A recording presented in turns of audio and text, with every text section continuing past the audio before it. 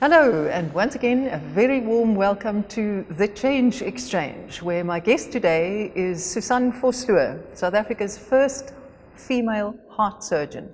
And she operates mainly on children, huh, Susan? That is correct, yes. How did you get into medicine in the first place? What did you want to be when you were a little girl? I think even as a small child, I always wanted to do medicine. My father was a doctor, and he was specialized in orthopedic surgery. Sometimes I think he would have liked me to do orthopedic surgery because he always used to say, you don't really have to be strong, you just need to know how to do something, because he was fairly small. And then, so I would say since I was a child, I always wanted to do medicine. Why? What did your father symbolize, if I can say, put it like that? What did you think? What did a doctor do? I think I used to go with him always. I mean, on a weekend when he went to the hospital, I used to go with him. I used to walk with him. He used to explain things to me. And he was always, it just appealed to me, I think. It looked like he was always doing something good for his patients. The nurses liked him. His colleagues liked him, and he always enjoyed what he was doing. We as kids saw quite little of him because he was working quite long hours, but I think he did set the example that I probably followed. And then how and when did you decide heart surgery? I didn't really decide that initially. When I was 10, the first transplant was done by Professor Barnard, and we were, I remember it so well, we were in Mossel Bay having a December holiday when the news came, and every next news bulletin we would switch the radio on, listen to the progress, and at that stage I had no idea that I would do that one day. And over time, when I started doing medicine, I quite liked surgery. I used to do a lot of sewing when I was at school. I used to make all my own clothes. I quite like practical sewing. I wouldn't crochet or anything like that. If I made something that is useful, and I used to wear all the clothes I made, and maybe that played a role. And during Oh, I thought you meant you liked sewing up after the doctor had done the operation. Yes, well, that I also did. I think at university, we rotated through all the different specialties, and some things you find more interesting than others. And I always thought in surgery you need to be a bit of a physician, you need to be a bit of a pediatrician. And that's what I really liked most. Can you remember the first time that you actually held the scalpel? You know, as students I studied at Free State University. As students, we did a lot. First, not so much cutting or using the scalpel, but we used to work in the trauma unit, and we used to suture a lot. In other words, in those days were more knives than guns, so there was a lot of lacerations, car accidents and so on. It was all very exciting and quite rewarding. So we had a lot of practical experience as students. I think for starting to actually do procedures, that really came later, but one had many opportunities of being involved in surgery and assisting the primary surgeon, even as students. I think the first operations we really did that were at all meaningful was cesarean sections. And sometimes 25 babies were born a night if you were on duty, and a few were cesareans. And that's I think the first relatively major surgery any student does. When did your interest shift to children? That came later. When I was at university, I wanted to do surgery.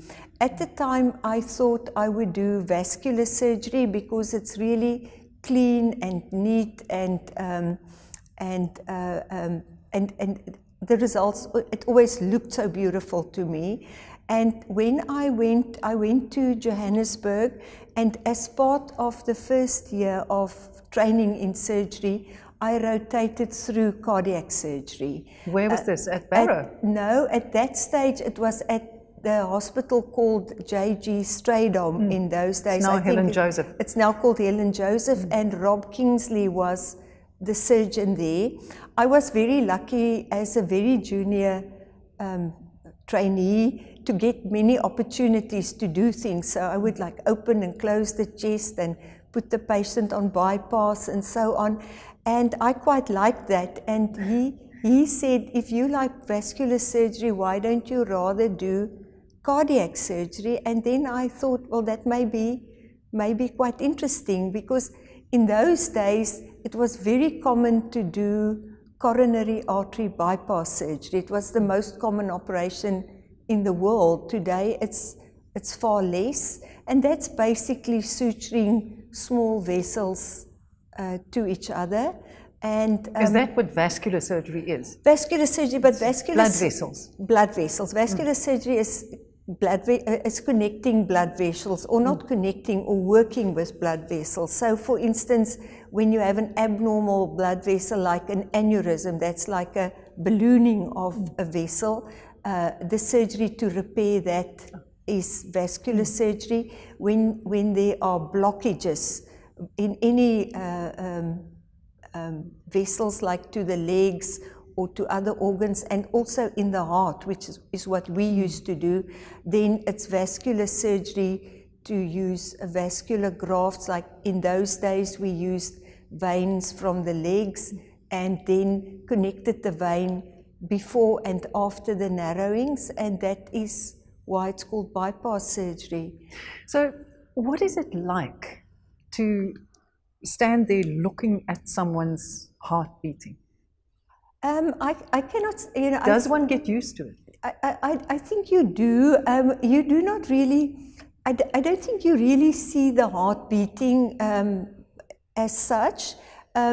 One's more focused on what the abnormality is that you need to address, and what are the precautions that you need to take, that when you correct the abnormality, that the organ function is still normal or adequate to maintain the circulation. So you train yourself to look at it almost technically. You do actually, but you do also have to keep in mind that this structure belongs to an individual, and that whatever procedure one does can potentially harm an individual, or it will give enough of an insult for someone to recover from once everything's been corrected. It's not like you correct something and it's all done. It's just these wounds that need to heal and so on. Those things take time. So tell me about deciding on children. At the end of that year, I came to Cape Town. And when I arrived in Cape Town, I was first placed at Red Cross. And somehow, for most of my training, I spent a fair amount of time at Red Cross, and I found it very interesting. In our days, we were very lucky that we did a lot of operating. We were allowed to do quite a lot, so that by the time we were finished with our training, we could actually do the work. Nowadays, I think with the lack of resources and so on, the numbers of cases have reduced a lot, and many trainees finish their training with limited practical experience, which we were lucky that we were in that period. Is a child as a patient different in your experience of it from an adult?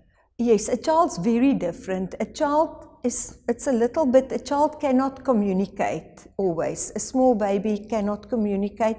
A child has difficulty expressing how they feel, and sometimes if they are scared, they don't have a way of showing it. The other major difference between adults and children is that you interact with an adult patient. So you interact primarily with the patient, and the family is, in a way, if one can say so, secondary.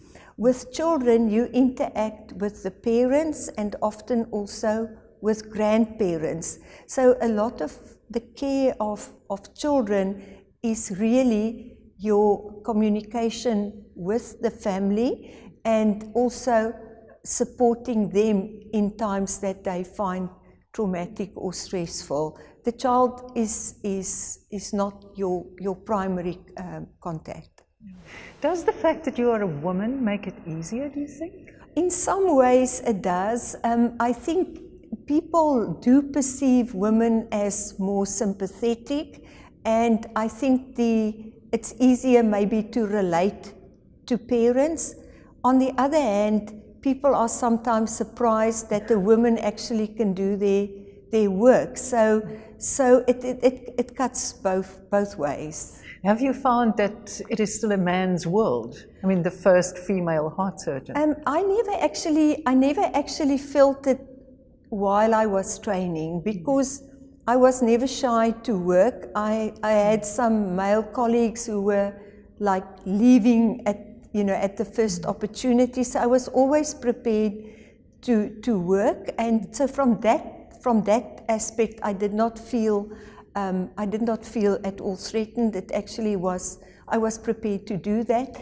As I grew older, you start meeting more resistance. For instance, I was planning to stay in academic medicine. It was like I really loved it and I enjoyed it. I enjoyed the work, but I never wanted to be the head of the department. So I didn't want to be a manager. So I never had that sort of aspirations, but I did have experiences where the person who then becomes the head of the department is like your peer, and they make life difficult for you. So in the end, it became rather unpleasant, and I actually left academic medicine and went into practice. And you think that was because you are a woman? I cannot say. I mean, it may be other factors, but I cannot say my male colleagues were treated the same way, and I also can't say that I would have allowed my male colleagues to be treated the way I was treated at that time, and it did make a difference in how you decide what to do forward. But like any setback, there's more opportunities in setbacks than disadvantages. So where did you go? Initially, I had a part-time appointment, and I went into practice in Cape Town at the then called City Park Hospital, and that's where I still am. Nearly 30 years later. Did you ever meet Professor Barnard? Yes, I met Professor Barnard many times. I did not meet him while I was studying. When I started in 1984 at Groote Schuur Red Cross Hospital was the year after he retired. At that time, he went to the United States, to Oklahoma, and he came back around 1988. When I had already finished my training. That's when we met, and we had quite a friendship in his post-retirement phase. He had a foundation in Austria, a Chris Barnard Foundation, and he brought kids from Eastern Europe and Russia here under as part of the charity work of his foundation. I did the operation, so he brought the kids, and it was great fun. And he used to be quite involved in the Organ Donor Foundation in the actually in the 90s. I was very involved with Organ Donor Foundation, and we used to have some events, and he was always kind enough to participate and be the guest speaker, and he definitely drew interest, and it helped a lot to raise funds for a good cause. So he would lend that star quality. More than that, he was he was wonderful with things like that, and he was a wonderful personality, a great sense of humor. I'm sure you also also met him, never but did, never no. did. What a pity. He was Yeah. absolutely wonderful. He could relate to anybody. He could be kind to anybody. There were a lot of anecdotes while he was working that he was sometimes difficult to work with, but it's not something I ever experienced. You've also allowed television cameras into your operating theatre and into the whole process of finding the donor, connecting with the family, putting that together, which is a deeply emotional thing. How did you experience that? Anton's cousin and his partner has a film production company, and they did various documentary programs, and they wanted some years ago to do a documentary on transplantation. And at the time, we had a brother and sister, it was in the early 2000s, a brother and sister who were both waiting for heart transplants. And they did a program about them, and they had a lot of, the program is actually not involving us or being in theatre at all. They used to visit the family, spoke to them how they felt, and they did this program which then covered the journeys of these children. And more recently, they asked if they could do something like that again, and we agreed to do that. So very little of the actual program involves cameras in theatre, and because they are quite discreet and because they are there without you in a way knowing they are there, so they would be there, but when you work it's quite focused. So we don't really interact much with people in the room when we're doing the work, but of course if we finished we would speak to them, give a bit of information and so on. And I think the program has been, they've been quite satisfied with it, but my role is fairly small and they haven't been invasive at all or disrupting anything. It so depends on attitudes and so forth, no? Exactly. And we're used to people in our theatres. We often have students, colleagues coming. Sometimes it feels like there are a bit too many people around, but it is our way of sharing what we are doing. And for me, it's no problem to, in a way, I wouldn't say ignore them, but that's exactly what I do. Carry on with what you're doing. I just say beforehand that we can say, we can show this and this is what everyone does, and you're welcome to ask questions. But once we work, I don't want to actually, I don't want movement in the, in your, sort of your visual field, because it's quite disturbing, and people then know maybe we ask questions afterwards. We have a way that we allow people, but we don't let it affect what we are doing. Your husband Anton is an anaesthetist. Yes. Where did you meet, and when did you decide that this was a partnership that could be more than professional? We met in 1982. I was working in Bloemfontein where I studied, and I was working in intensive care. In those days were the early days of intensive care, and after my year of doing that, my professor offered me to come to a conference in Cape Town. At that time, Anton was working in Johannesburg, and he came to the same conference, and we met at this conference. He was born and bred Cape Townian. He went to school, went to university, and traveled a lot before and during his time that he specialized.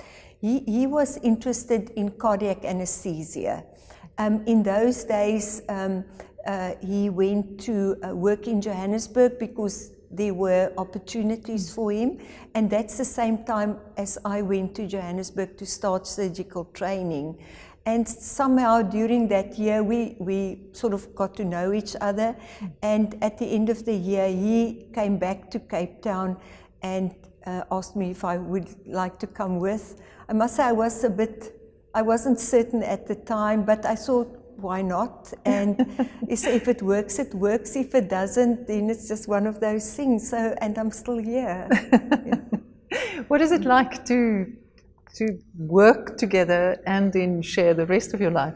Although we work together, it's not like there is a personal relationship at work.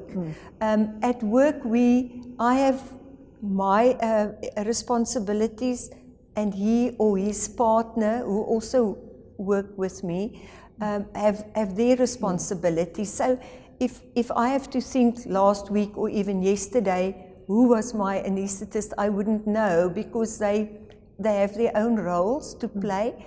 Where it's helpful is, for instance, when you, if I go away, sometimes I'm often out of town, sometimes out of town, then at least I can, my phone is always diverted to him if I cannot answer for any reason. So it's a nice backup to have. So at least even if anything happens or somebody rings me or so, it's never that the phone goes unanswered. So from that point of view, the professional relationship is very useful. And it also helps to understand that you sometimes, the days are a bit long, sometimes you come late, but it works both ways. How does one keep the relationship fresh and solid if you both work such long days and you have such busy lives? Yeah, we do, but I think it's just the way things happen. We go home in the evening. We often go out in the evening. Maybe we'll have a meal together. We'll do something with the children. Or when the kids were small, they used to go to my mother for one evening a week, and we just make time to do something that we enjoy. That's quite a practical thing. One needs to actually make time. Yes. We always, when the kids were small, we thought that one night a week we will definitely see all our friends and pick up all the social connections, but you actually don't do it, because sometimes when the kids are small, they so dominate everything that you're often quite happy just to go home and actually have an uninterrupted conversation. And tell me about the kids. You thought that you would never have children of your own. Yes, I thought so. When I was 40, I thought, you know, maybe you've just missed the boat. And then I went. Did you try? Did you? No, I didn't actually do anything. Really. I thought it'll happen or it won't happen. But when I hit 40, I thought I was a bit disappointed, and then we discussed it, and then I went to see somebody and went through 13 attempts of treatment, which is quite traumatic, because every disappointment affects you a little bit, but it helps if you can just go again. Then it's just trying again. But then after 13 times and a few serious complications, you know, the time came to call it a day. And then we were extremely fortunate. My brother had 2 boys. They were at the time sort of 7 to 9 years old, and his wife, and we had a little, she came and she offered to be a surrogate mother, and Did it just come from her? Yes, I was very surprised, because she's a non-medical person, and I never even considered that. We sort of did think of adoption, but Anton wasn't keen on that, because he knew people that adopted kids and they were not happy, you know, it didn't work out so well. I knew people that adopted kids and they were extremely happy, so I was quite comfortable with that. He wasn't, and then somehow in conversation this came up. We discussed it with the clinic, or our colleagues who were specialized in that, and they thought it was a good idea, and it worked the first time. So we were very fortunate and privileged to do that. Can you remember holding your girls for the first time? Yes, we actually, when they were born, they lived in Johannesburg, and I went always when there was an antenatal visit, we went together, and when it was towards the end of the pregnancy, she came to Cape Town, and she was at the time studying for exams, so was quite good to sort of take time off work and study. And the kids were born in Cape Town. They were delivered by a very good friend of Anton, whose child is his godchild, and we decided beforehand he was going to take the first baby and I was going to take the next one, so we actually could hold them when they were born. My brother was there to support his wife, and for us it's been a wonderful, wonderful experience. How did they change your life, if at all? Well, they do change, yes. They do change your life. I think the logistics of normal practice with unpredictable working hours was challenging. I always had somebody for the kids, so I had somebody in a way to represent me at all times. My mother, I have a brother, my brother and sister are twins, and my mother offered to come and look after them for the first 3 months. So in that time I worked a little bit less, and she was there, so I came home earlier and spent a bit more time at home. And since then they had an au pair for the first year or two, and then they had a girl for more or less from when they were 2 years old until they finished primary school. The same girl looked after them, and she was wonderful, and she used to do everything what a mother would do in terms of running around, feeding, dressing, and so on. And we just had the pleasure of their company, and that was great. And now they're 16. They're 16 when they finished primary school, and I said, you can't have an au pair until you get married. They were fairly disappointed in the first few months of like planning and not having somebody at your service was a bit of an adjustment, but they've actually adjusted extremely well, and they're very independent, and they're great company. We enjoy every minute of it. And tell me something about your home. You lived in an apartment for the first time a part of their lives, and then you chose to go and live in a home. Yes. What attracted you? What sold that house to you? We live in a house which we had long before the kids were born. Where we live in Cape Town, in Greenpoint, it's a little against the hill, so the houses there have steps, and when the kids were born, I bought an apartment in the waterfront, which was just developing at the time, and that was on one level. So we chose where we live to live close to where we work. So the nature of the work we do is such that you cannot really be far away, because anytime anything unforeseen can happen. Sometimes one just wants to make a little visit, and it's not like you want to travel 20 minutes, half an hour late in the evening just to see that everything's okay. So we chose homes close to where we're working, which today we're very grateful, because the traffic has become an absolute nightmare. So when the kids were born, we lived in our house, and we then, when they were about a year old, when they started walking, this apartment was finished, and we went to live there for 4 years, and they started to walk and swim and so on.